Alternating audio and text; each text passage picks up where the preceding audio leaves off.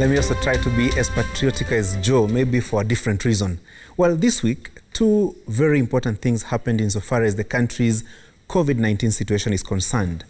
President Uhuru Kenyatta, during the COVID-19 National Conference and on his 12th address to the nation, announced easing of restrictions to prepare the country for what is now widely being called the new normal.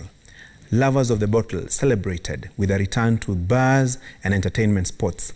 Some called it Uhuru wa Pombe.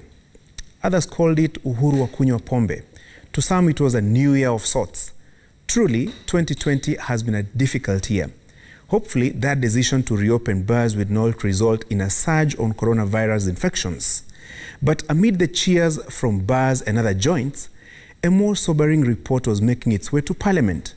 The Auditor General's report on how COVID-19 billions were used, or in this case, misused. You remember my early warning system of a coronagate in April this year?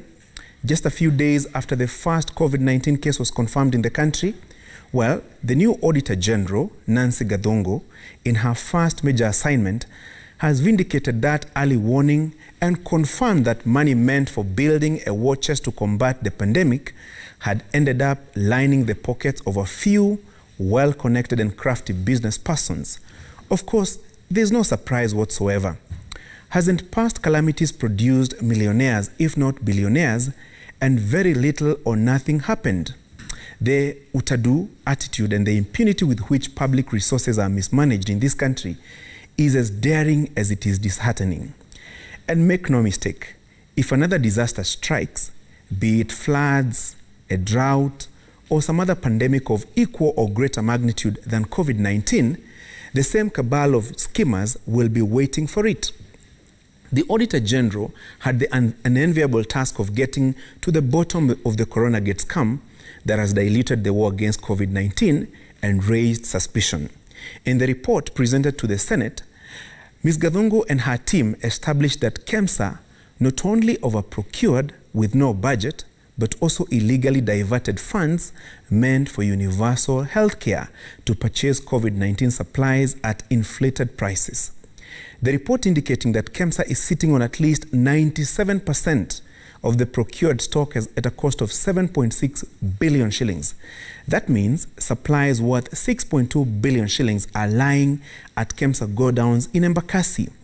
And with their value depreciating daily, the Auditor General projects that the taxpayer will lose not less than 2 billion shillings if the masks and the PPEs at KEMSA warehouses were sold today at market price. The Auditor General in the report outlines how KEMSA went on a buying spree, overshot its budget, and in some instances awarded lucrative tenders to companies that were barely at their infancy stage since they were established.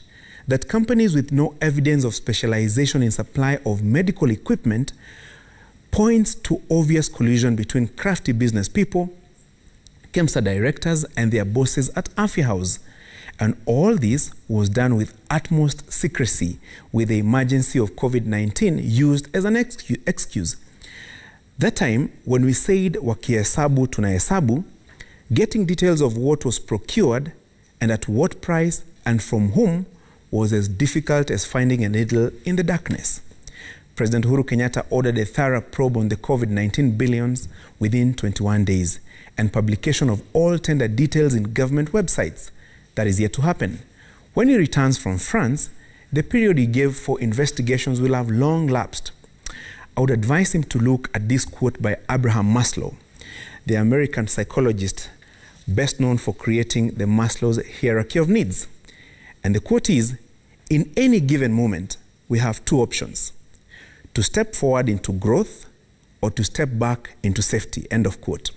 At the very minimum, let those who misused, mismanaged, or misapplied the COVID-19 billions be punished and surcharged for the loss of public funds. If the small fish end up being netted, while the big boys and girls of graft are adorned in PPEs of state, political and family ties for protection from prosecution, then it will be a double loss in the fight against COVID-19 and the graft war. That's my punchline.